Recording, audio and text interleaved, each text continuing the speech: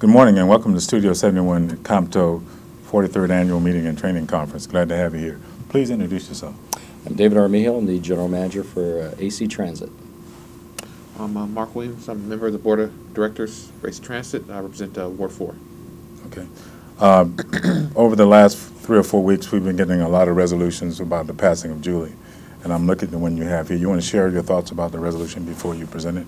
Yes. When we heard the unfortunate news about Julie, I knew that we had to do something special for her. So at the next board meeting, I asked for a resolution from the board, and they graciously said, of course, and we got our wonderful board secretary to do a good job, and we're happy we were able to bring it in person, and we're able to share it with the whole Comto family.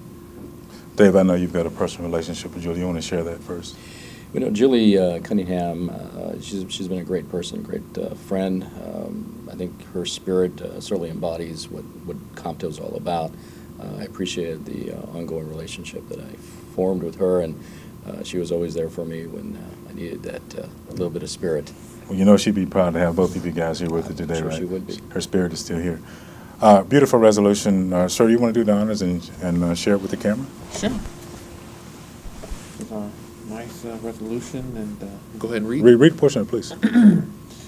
Whereas, since her 2001 appointment as head of Comto, Ms. Julie Cunningham effectively led the National Trade Association in unprecedented growth, moving from a single focus of public transit to a focus of multimodalism, now including aviation, port authorities, and state departments of transportation. And now, therefore, be it resolved, the Alameda Contra Costa Transit District celebrates her life accomplishments of Ms. Julie Cunningham and declares its respect and admiration for her forward-thinking leadership and advocacy for the transportation workforce diversity and inclusion, and expresses deepest sympathies to Ms. Cunningham's daughter and the family and many of the members of Comto, passed and adopted the 9th day of July 2014, signed by our President, Greg Harper. Great, super. Thank you. I know you both knew Julie well. You never got a chance to say goodbye to her. Would you like to say goodbye to her now?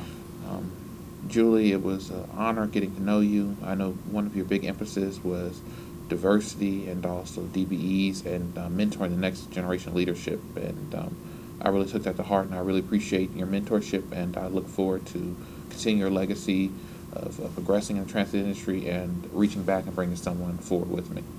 So thank you. Dave, I'll give you the last word. Thank you. Julie, thank you very much for your friendship, your vitality, your support, and everything I learned from you will continue to go on in your honor. Thank you very much.